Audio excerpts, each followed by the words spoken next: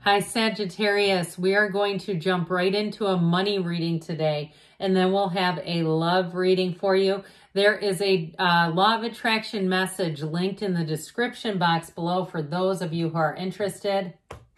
All right. What advice do you have for Sagittarius, Sun, Moon, Rising, and Venus to attract financial abundance and prosperity? What does Sagittarius need to know about money? All right, we'll do a 4-card reading, then we'll include a couple of oracle cards.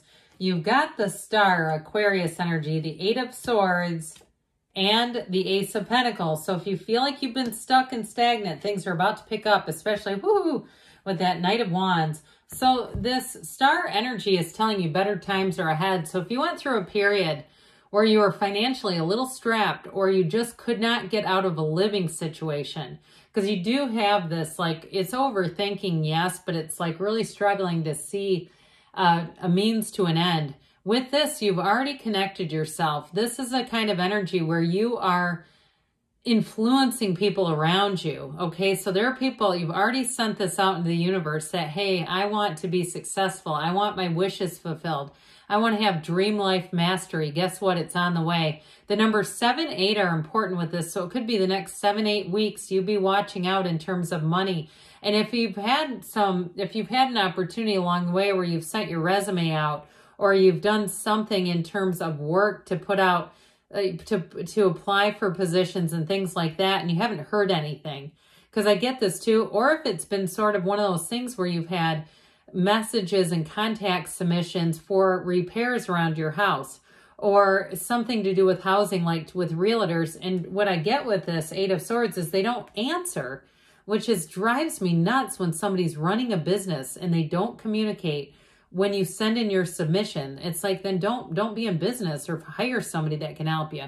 So with this 8 of Swords, I also get too, if you've been waiting on supply chain issues and that's been holding you up, you have new resources coming in here. So things are definitely moving forward. And with this 8 of Swords, it's too much thinking. It's that committee of the mind that they call it, that little bitty, you can say SH, pity committee. Okay, we can say it however we want. With the AIs that screen these readings, that's actually an acceptable profane word, but they go crazy. I don't know why. But anyway, when you see some that are dropping the F-bomb, but I just try to keep it clean for the AIs. So anyway, with this, I do feel like it's too much thinking with this, because everything's going to be okay with this Ace of Pentacles. For somebody here, you have a new opportunity that you may not expect. It's new resources coming in. And it feels like luck, but it's really your own alignment with this Ace. But it is long-term. And so when the Ace of Pentacles appears, know that prosperity is yours, and it's more than you would have gotten in the first place. So if things didn't seem to progress like you hoped they would, this is because you've been course corrected. Okay, so if it's a housing situation, especially too, if there's something to do with a view, you're going to get a better view out of the deal. If it's a small business too that you were trying to start, because I keep getting this feeling of needing a space to do something, or even if it was something with a vacation and you end up in an Airbnb that will blow your mind. It's something like that. So the Knight of Wands is that proverbial knight in shining armor. So if you've been getting the runaround, or just radio silence from your attempts to get things taken care of, you got a Knight of Wands coming in. And this is going to be so much better, because this is like, oh, come here, get on the back of my horse. I'll take you there in a flash. Whoever this is, they're very efficient, productive, accurate, and they want to get things done. They like a quick turnaround. So if you've been waiting, the wait is over, and this is the perfect antidote for anybody who's been waiting. So let's see here. What the Moonology manifestation do you have for Sagittarius? What else does Sagittarius need to know about money? You've got the first quarter moon in Capricorn. Unleash your kindest self, okay? Unleash your kindest self. And especially if there's been something frustrating, that may be the best way to deal with it. Reminds me of the Strength card. What else does Sagittarius need to know about money? You have Mountain here. Know that you are protected as you face challenges and remain cautious. So there may be something here where, especially with that 8 of Swords, that's a cautionary tale for sure. All right. What advice do you have for Sagittarius? Sorry, Sagittarius, Sun, Moon, Rising, and Venus about love, please? What does Sagittarius need to know to attract the love of their lives into their lives? What guidance do you have for Sagittarius about love? Okay. We will do the same setup here. You've got that Knight of Pentacles, all right? Good news is on the way. The Wheel of Fortune is going to spice things up. Now, Death is not a negative card, okay? I know in a love reading, you're like, what the hell? Well, look, it's about starting, it's an ending that you have to embrace because it's like starting on a brand new, fresh page. This is like the first day of the rest of your life. It is spiritually transformational. You have a huge shift and it's going to bring out the best. So with this Knight of Pentacles here, those of you that have been in some relationships that just haven't been very well balanced, where you're taking care of people or you really had your heart broken and truthfully because the other person didn't invest in you as much as maybe you invested in them. You've set out that net, you've cast out that net, you've told the universe only put the very best fish in this net, male or female, doesn't matter. And so with this Knight of Pentacles, it may take a little bit. You may have been waiting for a while, but I'm telling you what, it is worth the wait.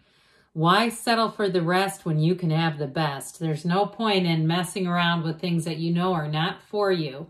So with this Wheel of Fortune, this Wheel of Life, this is where you understand the world. You get answers to questions, high vibrational stuff. Now, you might have a lot of people who are interested in you in this wheel because it gets you out there. It helps you mix it up a little bit. But I do feel like there's a real standout here. And they may be in real estate. I keep getting that. But with this, in the end, the wheel, the universe wants to push you towards joy. Everything you see keeps pushing you into joy unless you fight it. That's the only way you can stop this from happening, is to really dig your heels in. So trust, have faith, and know that with this Wheel of Fortune, expect the unexpected. You may have an encounter with somebody that is at an event you were not going to go to. Or you have something in your life like a gym or a coffee shop or wherever your haunts are closes, and the next thing you know, you're in a new place and there's a brand new beginning waiting for you, and it's right here. Now, what I also get with this in terms of a relationship, you both learned a lot. This is going to be a big change for you in terms of relationships. It's going to be like no other. And all the old crap, and if you're one too that says your picker was broken and you kept picking out people that you went later, what was I doing with them? Not with this one. Your picker is on and it works well. So with this, it's a big transformation and it's joyful, really. It's telling you that this is one of the relationships that's part of your divine purpose. Now, before we get into the Oracle and that 6 of Pentacles, you have Aquarius, you have Taurus, Leo, you have Scorpio here as well. So it could certainly be one of those. But with this Death card, it's your ships coming in.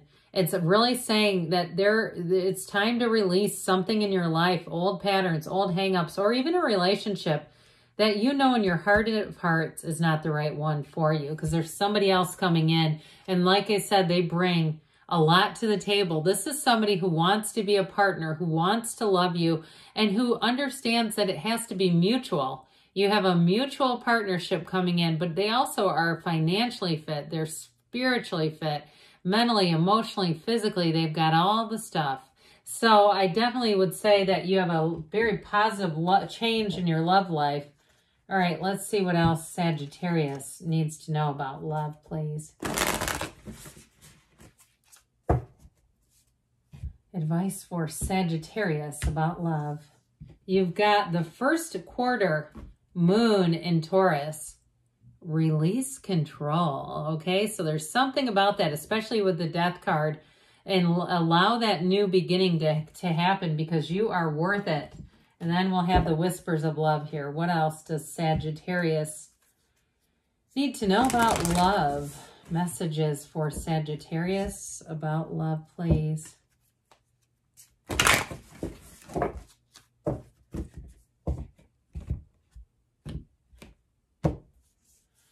Romance, okay, you lavish the one you love with personal attention and affection. So it's a very romantic relationship. So if the last one you were in just wasn't that way, this is going to be something special. Good things are on the way for you, Sagittarius. I love you, and I'll be back again soon.